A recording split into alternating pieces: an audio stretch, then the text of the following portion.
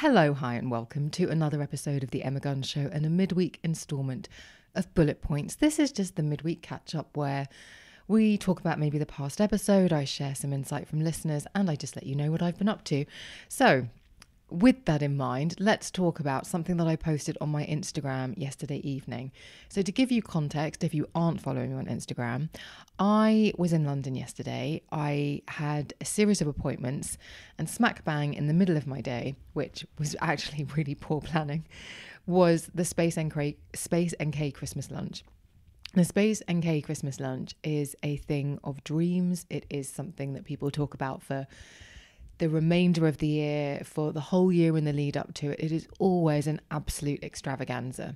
And so I was very excited to be going into London, not least because I was having really quite exciting work meetings with some brands and with some agencies, but also I was going to get the chance to see some people that I hadn't seen for a really long time. So I haven't seen Nadine Baggott for weeks. Probably for a couple of months, actually. I hadn't seen Ruth Quilly for a few weeks, hadn't seen Lily Pebbles for ages. Although, actually, when I was getting my hair done the other day at the Goldwell Academy on Shaftesbury Avenue, there's this bang on the window and it's dark outside. And we, Nicholas, my colorist, look out and Lily's there and she's seen me in the chair. And but we couldn't see her, couldn't chat to her. But I saw Edwina Ings Chambers, I saw Jodie Kidd, I sat next to a really lovely lady called Hannah Cooper who I hadn't met before. So it's just one of those things that you just see people that you haven't seen in a really long time, like Ginny, who's the PR, hadn't seen her in ages, and also Emma, who works really high up at Space NK. She's someone I've known for absolutely donkey's years. I went to her wedding, I went to her daughter's christening, just that kind of thing. It's that sort of real reconnection with people. And I hadn't seen Lisa Potter Dixon. And again, I'm mentioning names of people who you might not be 100% familiar with, but they've been on this podcast. But Lisa Potter Dixon is a friend, and I saw her very briefly at the launch of the new Selfridges Beauty Hall back in the summer. And I said, we haven't seen each other this year. This is mad. And then fast forward to yesterday, and we saw each other finally, which was really, really nice. We had a brief but fantastic catch up. One of the, with those people that you just don't need a really long time to reconnect. It was like that, and it was really wonderful. The kind of thing that makes your heart feel quite full afterwards. So it's very nice. Anyway, I was in London. Is what I was trying to say. And if you are also following me on Instagram, you'll know that I have been on the hunt for these particular M&S jeans. They are a flare style with a patch pocket on the front. And so my appointment's finished. And then actually, I haven't even mentioned this. My appointment's finished and Lindsay Kelk is over in the UK promoting her new book, The Bell Witches. She's only here for a short spell. Normally when she does a book tour, she's here for 5 weeks. But this is really short. She came in on Monday morning, and she leaves on Monday. So she's only here for a week, which is quite brief and quite rare. I'm sort of used to Lindsay sort of hitting town and being around and available for a while. So we're sneaking time together as and when we can. And we were supposed to meet for lunch. I thought that the Space NK event was an evening thing. So I said, yeah, I'll meet you for lunch. Then I was like, oh, I have to go I got it wrong. It's my fault. They sent me the invitation. I just assumed it was a dinner. Caroline Hirons did the same thing, by the way. To cut a long story short, she had appointments all day and even had a dinner at 6:30. And then I think I was on my way into London and she said, my 4 o'clock's just cancelled. So we met, it was lovely. I gave her birthday present from October, which is very nice. We went to Liberty, we went to Arthur's Cafe in Liberty, and she had tea and a scone and I had a coffee and a brownie. And it was very nice to catch up with her. We spent just over 2 hours, just as you can imagine, as we do when we get together. And after that, I thought, well, I've just left Lindsay and it's 6:15. The queue to get down onto the Victoria line is absolutely huge. I would normally walk to Victoria Station, but at that time of night in London, I don't want to do the cut through Green Park because Green Park is not lit. And unfortunately, it's not very nice. And I thought, well, you know what? I could just bimble about on Oxford Street for a little while, maybe pop into the big M&S next to Selfridges and try and find these jeans. And I thought, right, that's my plan. And then I also wanted to go to New Look, which I discovered is no longer there, because I wanted to get this burgundy jumper that I've also been sharing on my Instagram, and delivery options were absolutely garbage. So I was like, just go get it. Doesn't matter. So as I was walking from Oxford Circus to the big M&S, I was walking along and I could see him probably about 50 meters ahead of me. I could see a guy in a green puffer jacket, and there were a few other people in green puffer jackets around, and they obviously one of these people. I used to call them lurkers, but that was Phoebe and Friends. But and then I thought they were called hawkers, but that's more of like a street seller. But after I posted on Instagram, many people said they are called chuggers as a portmanteau of charity muggers, because there's they want you to donate to a charity, but there's something quite aggressive, and sometimes you can feel a little bit forced into it.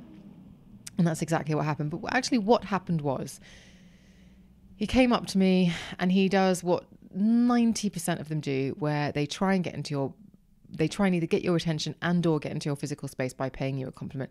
You've got a nice smile. Now, I never want to tell these people to go away. I hear other people tell them to F off and things like that. And that's not really what I want to do.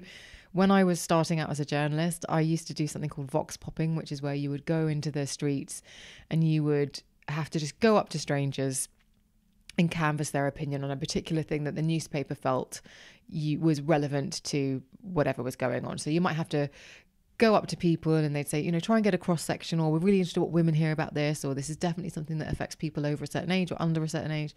So you'd have an idea of who would be appropriate to target, if you like. And you would go up and say, hi, I'm from the Seven Oaks Chronicle. I would be really interested to get your opinion on X, Y, and Z. 50% of family-run businesses have now left the high street. Do you think that this is having a negative impact on the town? That kind of thing. Or the local election is coming up. We're just wondering how you feel about the campaign, how it's been run so far, and whether you'll be voting, blah, blah, blah. That kind of thing. And again, many people would brush you off, tell you to go away. And so I never want to do that. I always say, hi, but I then don't make eye contact, face forward, and just keep walking. And what was different about this, that normally is something that makes them not follow.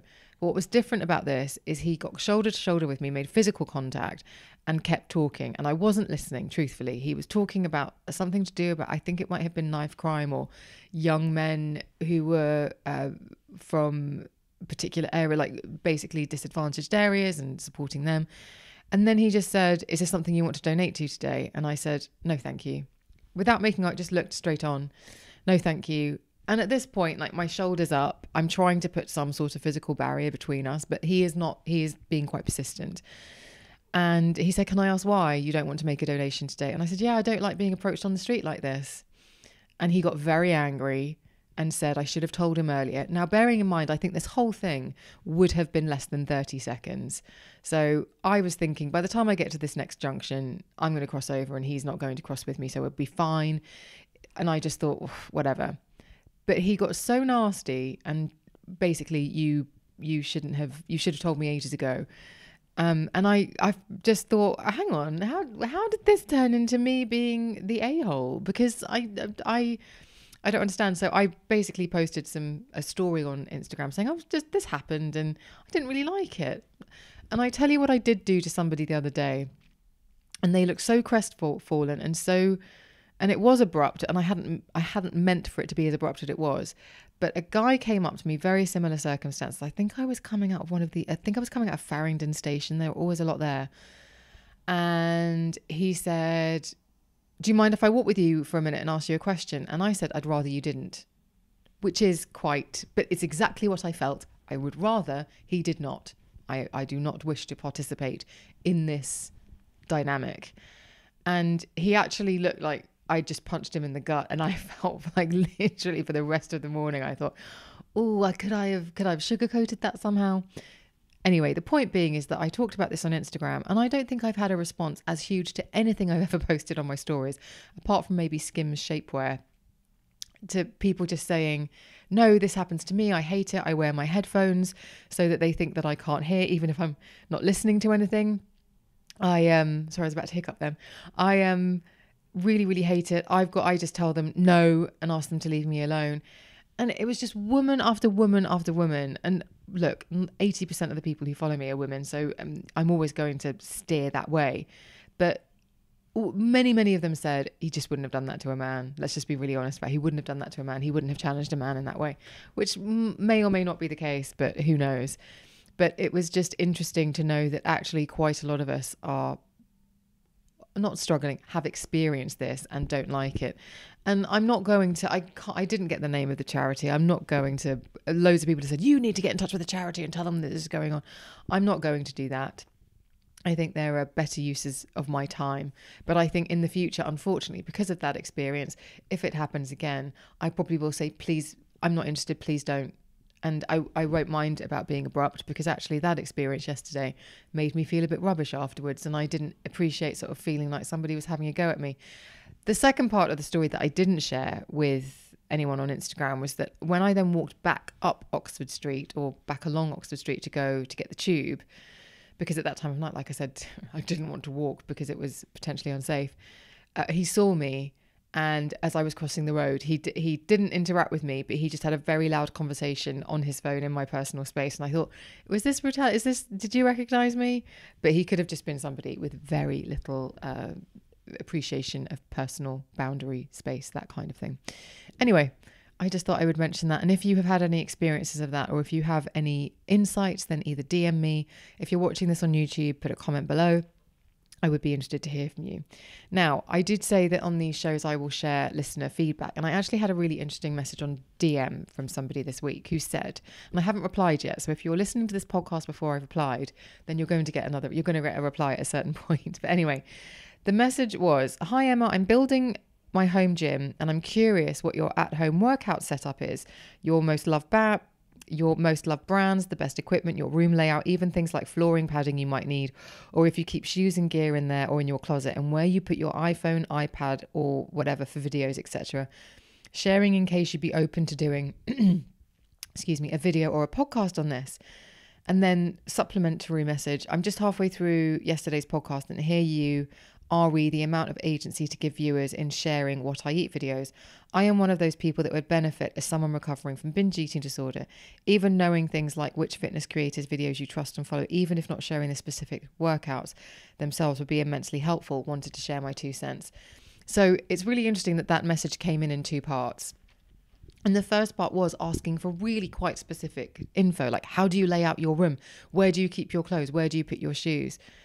And I have always steered away from giving information that is so specific like that, because you might miss, if I tell you precisely and then you think, right, I'll do that, you might miss a much more efficient way for you to do it. Or you might miss something that actually you might do something I do, but you might actually be making life harder for yourself.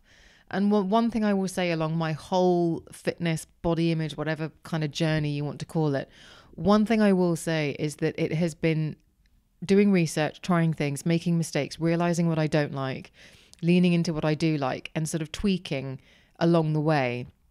That is why a lot of this stuff has stuck. Whereas if I had just gone, I'm going to do this, this, this, and this, and I hadn't been in any way flexible about it, I could have made life a bit harder for myself, and I could have given up, because I would have thought, actually this isn't working for me. Or in the way that somebody does a diet, or back in the day somebody would do a diet and I think, well, I'm going to do that diet, and then I would do it for a bit and it wouldn't work and I would blame the diet. But I was trying to stick to something that wasn't suiting me. I wasn't trying to find the thing that would suit me. I hope that makes sense.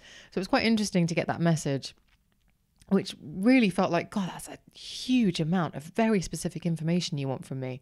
So just to be, as I've said before, and this is not me gatekeeping anything, this is just how it works for me. I have a living room and I have my furniture set up as I would like my furniture to be for recreation, for watching television, for entertaining, and that is that. And my gym equipment fits around that. So I have a little tray and I have my dumbbells on a tray that slides under a table. 2 of the dumbbells are too big to slide under the table, so they are just bookends. I have a yoga mat that's folded up, rolled up and leaning up against the wall behind a plant. And that's pretty much it. The tray also houses some bands, and I have a yoga block under the table.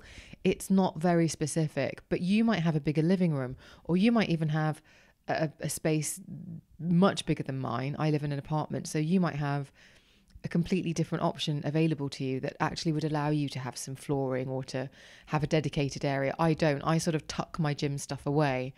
and I have shoes in a shoe cupboard. That's not me gatekeeping. That's how my stuff is. But it was interesting for someone to say it would just be kind of good to get a steer if you could be a bit specific.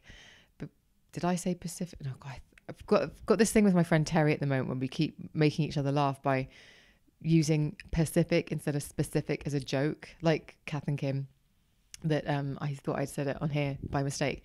Anyway, I veer away from being too specific because I want to allow people the option to sort of be inspired or get an idea and then run with it to find the thing that will suit them better. And I hope that that's how it comes across. But I am considering about doing a what I eat in a day with the caveats that I have previously discussed. So I hope that might be helpful. And before I go, I wanted to talk about a couple of the appointments that I had yesterday, because I met with some brands and I got a hold of some products that I thought I would show you if you're watching on YouTube. I'm holding the microphone, so I can only show you so much. But if you have been around for a while, I love skin food. For the podcast audience, that's me rattling it in a box. So the skin food is magical. I talked about it in a Substack piece that I wrote the other day. And I said, it says it's for very dry and rough skin, but I find it's absolutely wonderful if my skin's a bit reactive, if it's a little bit sensitized by the active ingredients I'm using. I think it's absolutely wonderful. And I said the other day in the Substack, it's like sleeping in your own bed after spending a fortnight away. Nothing compares. And the reason I wanted to flag skin food, which is one of the products I've probably recommended most in my entire career in beauty, is that I was with the PR lovely Susanna, and she mentioned the Nourishing Cleansing Balm. And she saw, I think, someone else was talking to me about this the other day, because Caroline Hirons has launched the Skin Rocks Cleansing Balm. I don't normally like cleansing balms, but I really, really like that one. And so Sue said, why don't you try this one? So I thought I would. So I shall be feeding back on that. If it's anything like as luxuriously comforting as skin food, then I will be all up in it. And then the other thing I wanted to mention, because I feel like this is a brand that doesn't get a huge amount of love. I feel like it's one of those brands that I think with beauty, it's become about getting people excited. It's become about gimmicks. It's become about going viral. And what that means often is that we lose sight of those products that do the job really well, that have been around for ages but don't have any of that new sparkle and fanfare around them. And it's a shame because they're still wonderful. So I wanted to flag, again, if you're watching on YouTube, podcast listeners, there's the rattle. So I'm holding up 3 tubes of Lanolips. And I've got the tinted lip balm, SPF 30 in a pink and a nude, I think. And I'm also holding up the new Golden Dry Skin Miracle Salve, which is an all-over dry skin salve. There's also, I thought I'd picked it up, but it's not here. There's an overnight lip product, which, if you know, I always talk about. Dry lips, just put Vaseline, loads of Vaseline on at night. But I'm going to try the Lanolips one because, again, they've been around for ages. It's not sexy. It's not new. There's no razzle dazzle. There's no celebrity endorsement, but they are just really well formulated, good, reliable products. But if you were to go through and search lip balms, really good quality hydrating lip balms, they probably wouldn't come up in your search. And that's a damn shame.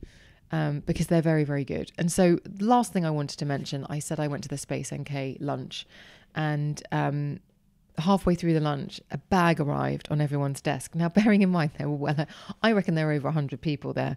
But bearing in mind, everyone suddenly, the waiters come in and they place this beautiful pink wash bag that says dirty face, clean face on it. And of course it is a special delivery from Caroline Hirons and Skin Rocks. And inside there was a retinoid too. So I don't know if she knew if it was that personalized, but obviously retinoid 2 is my retinoid. The support oil, which is great. Again, a little bit like skin food. When my skin becomes oversensitized, the support oil is one of the few things that actually calms it down. Recently, I used skin food simply because I think I had an allergy to a makeup product. I think I'm allergic to that Christian Dior foundation, which is really quite heartbreaking. That's a gorgeous foundation. But my skin has been feeling very, very tight. And so I have sort of been alternating support oil in the day and then slathering on the skin food at night. And that's really, really helped. There's also a moisturizer. And I think this is an absolutely gorgeous delicious, quenching, hydrating moisturizer. And I'm so delighted. There is actually, I'm trying to one-handedly get this out of the bag for YouTube. There is a Skinrocks cleansing balm. So that's really nice. There were 4 incredible Skinrocks products and also this wash bag, which is bright pink. I mean, the thing with Caroline's products, you are never going to leave them in a hotel room. You're never going to leave them in someone else's bathroom because they are so bright and vivid that there's no way you could possibly. But that's, I think, everything for bullet points. So if you have any questions about anything that I've said, anything that you would like me to elaborate on, especially when it comes to the products, for example, or if you have any thoughts about the sort of being specific and holding things back and that kind of thing, as that listener did, then please do email me, office@emmaguns.com. If you're watching on YouTube, please comment underneath. The more comments, the more things will get seen. And as it is a new channel at the moment, it would be great to get some traffic and some engagement going on there. Or you can always DM me on Instagram and Twitter, as so many of you have this week. And all that's left to say is thank you so much for listening. I will see you on the next one.